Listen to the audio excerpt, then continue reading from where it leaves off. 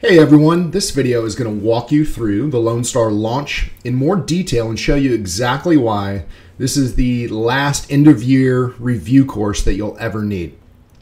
The Lone Star launch is a 15-day end-of-year review course for middle school science students. And it's specifically aligned to the 8th grade STAAR test that students take in Texas, but many teachers have found that it aligns with their own state standards as well. And so there are over 54 middle school science topics covered over 15 days in this course. And each day has 3 to 4 stations that students can work through in groups or independently online. That's right. We've now added digital versions of all the stations so students can still have an engaging experience, but do it completely online. I want to walk you through just one of the stations so you can get a feel for how versatile they can be for your own classes. So let's take a look at the Energy Transformations station, which is found in day 5. And we'll go down here. So you'll notice that we provided a video that shows exactly how the station's set up so that there are no questions about what needs to be done. We're former teachers ourselves, and there's nothing worse than getting a cruddy lesson plan that's half-baked and doesn't allow you to see what the expectations are. So there's a station video for each of the 54 stations. You can see in this particular station, students are going to be using a clipboard and some binder clips that you provide. Now the next document is the paper version of the station. You can preview it right in your dashboard to take a peek at it. And if you decide to use it, you can either print or download it right from here. And these are totally editable as well. We've provided editable copies of these documents below each of the different days. I'll show you that in just a moment. And this is what the student is going to be seeing at each station. The directions are clearly defined. The next couple of pages are the actual activity. And in this case, the students are going to be using these binder clips to note which types of energy are chemical energy. So they'll flip over the binder for all the chemical energy text here. This one's fun because it gives them a code to get to the next puzzle of the station, which has them working through an energy transformation. We also provided the answer key, of course. This next puzzle allows them to manipulate pieces to work through an energy transformation of a flashlight. And then, of course, we also provide an answer document. So this is what the students will see. Let me make this a little smaller. You can see the whole document here, where the students will actually write out their answers on the answer sheet. In the teacher directions, we've even provided a Google form where students can self-check their work. So like, for example, this one uses a puzzle code.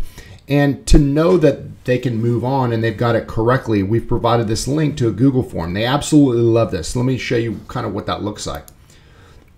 So here's an example of that. And the real code happens to be 5423. But if we put it in wrong, it's going to tell them, nope, future's not so bright. So they know that it's incorrect. But if they actually input the correct code in, you click next, and it says your future looks bright, and actually gives them a funny little GIF that, of course, they're going to love to see. So we've used a unique GIF on each of the different stations, so that's kind of fun. They can submit it that way.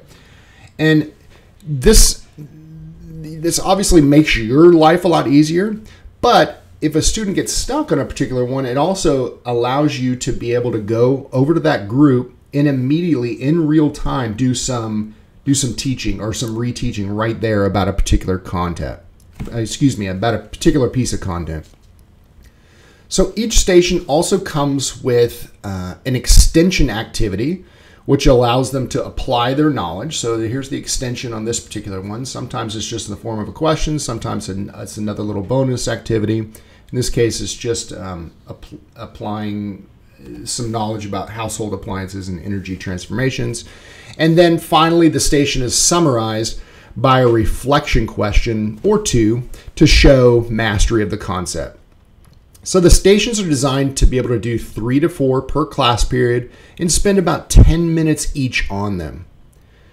Now we've also included digital versions of each of the stations. Yes, that's right. We've included digital versions so students can work on these independently online. Now the files are PowerPoint files, but they can be imported into Google Slides as well. So let's take a look at that.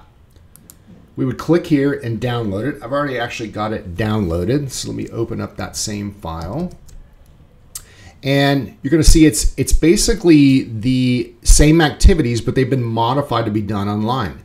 So the first activity allows the students to use the yellow circles to note the chemical energy situation. So like a new battery, yeah, we'd highlight that, and they can move all of these yellow things around. It even gives them a hint up here. You're not going to use all of the yellow circles. So that's going to help them find the code that gets them to the next puzzle. If you're looking at the next puzzle here, you can see that this is the energy transformation. So we'll start out as chemical in the battery, and we can move these pieces around. They can build their energy transformation out. One thing I want to note is whether you use it in PowerPoint or in Google Slides, the students can't mess with any of this text back here. We've put it on a slide master, so they can only manipulate the things that you want them to manipulate, including on the answer sheet. They can't manipulate the question. They can only type their answers in these red boxes where you want them to place their answer. They would save the file and then send them back to you. So that's just one station from one of the days. Again, there are a total of 54 concepts covered over the 15 days. I want to quickly show you some other tools that you'll have access with the Lone Star launch as well. Let me get back to the dashboard. And let's look at the STAAR questions here. If you choose to use them, we've also included our own unique, these are written by us, unique STAAR formatted questions for each day. If we take a look at the energy transformation one, this one right here, 69C, you'll see that they should be able to answer this question based on the activity they just did. So some teachers would do these 4 questions maybe as an exit ticket to get out of the classroom that day, or maybe at the end of the week they would combine them together to do kind of like a little mini assessment, or you could use them throughout the year as well. So it just really depends on what you want to do, and they're super versatile for you to use. The cool thing about these is there's a paper version like you'll see here. There's a digital version where students will drag a little box over the correct answer, save it, and then submit it back to you. And we've even created a Google Form version where students can do the answers right in Google Forms and then have it submitted to a Google Classroom, or if you use Google Classroom, they can do it that way. Another section I want to show you from the dashboard is the reference and planning documents. You'll see that's right up at the top here. The TEKS snapshot shows all of the readiness and supporting TEKS that are covered. You can also view these on LoneStarLaunch.com. Make sure when you type in that URL that STAAR has 2 A's. So it's Lone, STAAR, launch.com. There's also a sequencing calendar that shows you when to run each of the stations. It shows you exactly how we would run it if we were running our own. It even has a blank one for you, and we provided some boxes that you can drag in and create your own. The next thing is the frequency distribution, which is a spreadsheet that analyzes the last several years of the STAAR test and shows you exactly how each standard has shown up on the test. It's a fantastic document. We've also put together an FAQ document that answers common questions about pacing, organization, what it's going to look like in your own classroom, etc. We've added a master materials list. The paper stations do require some basic perishable materials, but it's nothing extravagant. Again, we were teachers ourselves. We knew that the things that we purchased for our classroom probably came out of our own pockets. But note that the digital files don't require any materials at all. Of course, there's the STAAR hacking video that teaches students how to use their formula sheet to their advantage come test day. This video, Scott and I put out back in 2015, the original version of it, and between This one in the updated version that we did last year, it's got like over 120,000 views on it. So that's an awesome video. The last section I want to talk about are the escape rooms. There are 4 science escape rooms that are included, and they each have 8 puzzles within them. They're broken down by reporting category, which is just another way of saying they're broken down by subject. That's how we call it here in Texas. And these can be done throughout the year as a refresher, or added onto the the end of the year review that you're going to be doing in your classes. They're super engaging and get kids talking about science.